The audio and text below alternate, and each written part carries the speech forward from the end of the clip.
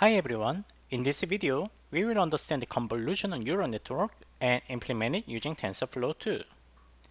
What you are seeing in this slide is multi-layer perceptron, which is the basic deep learning model. This model is powerful, but there's a huge drawback. Understanding this drawback is very important before we start talking about CNN.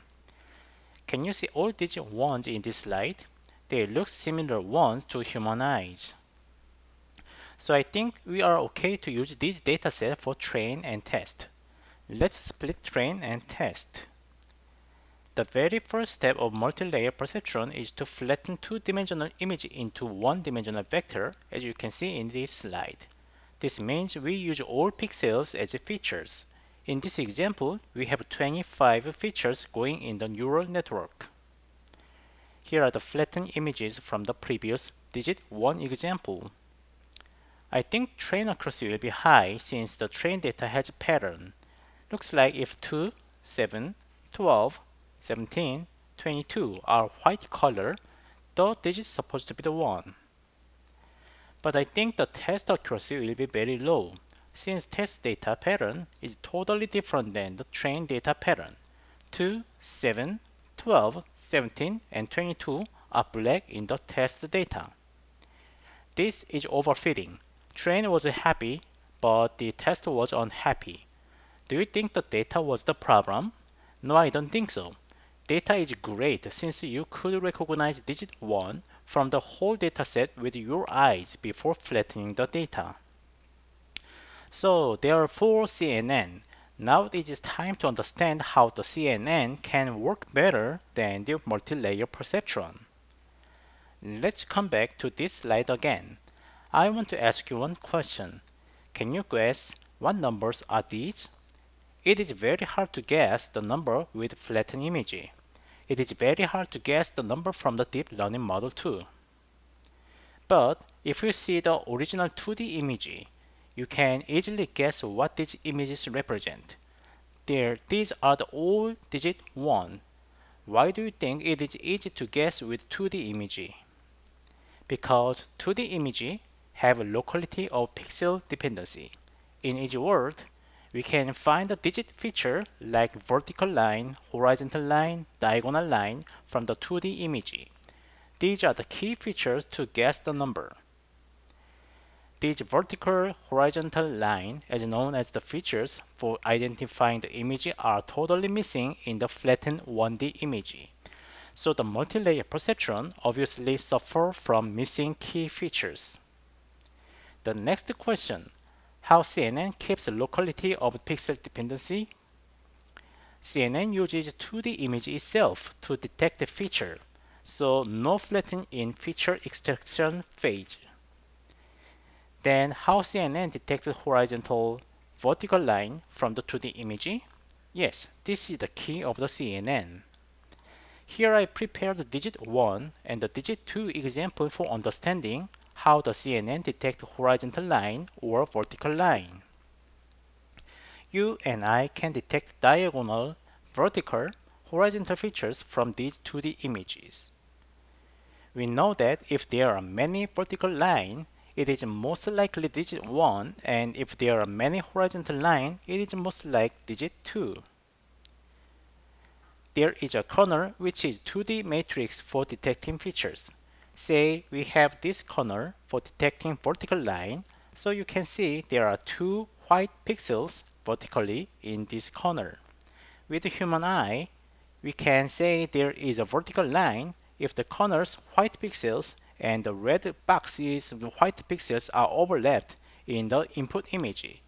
Furthermore, we also can count how many times the kernel have overlapped with image and figure out if there are many vertical lines or not. So I move this one, and you can detect the vertical line at here, and here, and also here, and here. So at this point, we know there is a vertical line, so we found 4 times of the vertical lines. If we do the same trick on the digit 2, you will find 6 times match with the horizontal kernel. So it is most like digit 2. Oh wait, If the image has the gray color digit, and then our kernel cannot detect vertical line since white is different than the gray color. So let's be smarter. We can use number instead of the color. In grayscale, 0 means black, 255 means white, and the more white, the greater number. The kernel has 255 for detecting vertical, and we just multiply kernel value with overlapped pixel value. So 255 times 0 is 0, 0 times 0 is 0, 255 times 0 is 0, 0 times 0 is 0. And summing up for these four values in one number, which is 0. And do the same thing on the different position. Move the kernel from the top left to the bottom right corner and calculate all numbers. You can see now we have the 4x4 matrix in here. Hooray! Using the numbers, we successfully found the gray color and in the 2D images here. The kernel is a 2D matrix having weights which will be optimized during the training. In the behind scene, there is your familiar equation will be calculated. The ReLU is one of the mostly used activation function for CNN, and you can see the real output in this slide. While our example was grayscale image, when it comes to RGB image, you will hear filter and the kernel interchangeably. So what is the difference between the filter and the kernel? Well, the filter is to detect feature.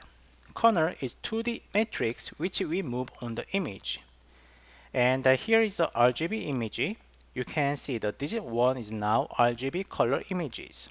This looks like one image, but this is actually overlapped color of the red, green, and blue. So as you can see in this slide, there are actually three 2D images. Let's say there is one filter to detect vertical line. In order to detect vertical line from the red, green, and blue image, you will need three kernels. So filter is a set of kernels, and the filter is to detect one feature. Filter has kernels.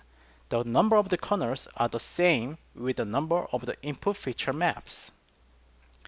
You can see each kernel moves on each feature map. Just like this. Alright, so we move 4 times to the right side and 4 times to the downside. So each kernel will generate each map. We will sum up all kernels map. I omitted the bias in this diagram, by the way. Then apply activation function, and normally CNN uses ReLU, which is just return its number when the number is greater than 0, or just return 0. The yellow table in this slide is the final feature map from this filter. One filter, 3 kernels. So now we have learned the most important part of the CNN. It is time to understand overall CNN. This is a CNN we will go over from the beginning to the end of the process. So are you ready? The input is grayscale image. So we just have one 2D image, so we just need one kernel to move around. Let's suppose we want to detect two features, so we have two filters in first convolutional layer. Filter 1's kernel is moving from top left to the bottom right. Just like this.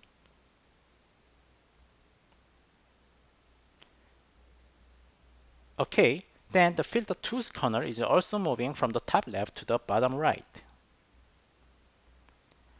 4 times to the right side, 4 times to the downside. Since there were two filters, you can see the output has two feature maps.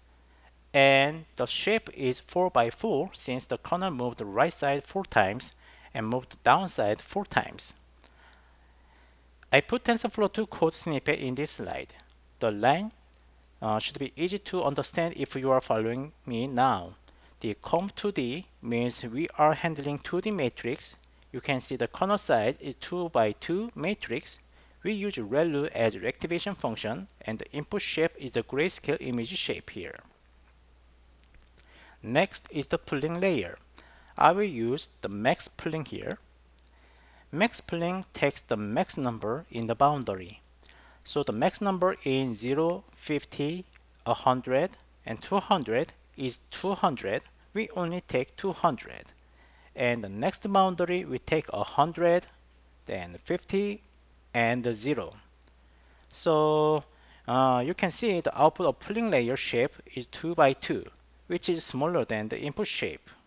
So like this, and like this. Pooling layer helps reducing parameters count and the computation time, and also reduce the variance from the model, so may help avoid the overfitting. So here I visualize how pooling layers works. You can see we just take the maximum values from the input feature maps. And here is the TensorFlow to code snippet. As you check, the pool size is 2 by 2 here. Now we have two feature maps, so the next convolutional layer must have two kernels in one filter. Let's suppose we want to detect two features. Therefore, we have two filters which have the two kernels. Before we start convolution, I think the feature map size is too small to move our kernels. The problem of the convolution step is it makes feature map size smaller. Normally people use zero padding trick to avoid shrinking feature map size and also give boundary information to the model. It is just adding zeros at the boundary of the feature map, as you can see in this slide. Now we have zero padded features map. So let's run first filter. Kernel 1 will run on the feature map 1 and the kernel 2 will run on the feature map 2. Since this kernel moved 3 times to the right side and the 3 times downside, you can see the 3 by 2 matrix as written value here. Then we add two output values. Then add bias. Then apply relu reactivation function here. So this is the first filter's output feature map. And then the filter 2 will send the kernel 1 to feature map 1 and send the kernel 2 to the feature map 2, and again run this kernel on the feature map from the top left to the bottom right. Just like this. Then add two outputs, then add bias, then apply relu activation. Now we have two output feature maps. Congratulations, you just manually calculate the most important and the most difficult part of the CNN. So now we have two feature maps. After the pooling layer, the size will be 2 by 2. These 2 by 2 are the output of feature extraction now. So now we will classify using these features. There is a big difference between the multi-layer perceptron and CNN here.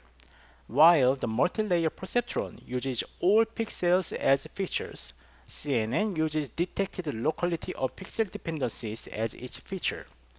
Let's flatten feature, so it will be just 2 times 2 times 2 is 8. Then send this flattened vector to feed-forward layers. Feed-forward layers are composed dense layers and the softmax layer. You can find the TensorFlow to code here. And there will be backpropagation for updating weights and bias. Well, the initial value of filter is just random, so we don't know what kind of feature will be detected by the filters we made at the beginning point we make this deep learning model. In this backpropagation process, the filters will be trained as a vertical detector or the horizontal detectors. This is all for today. You can play with the Colab and practice yourself by going this link. I hope you enjoyed this video and clear understanding of CNN. Thanks for watching, and I will see you on the next video.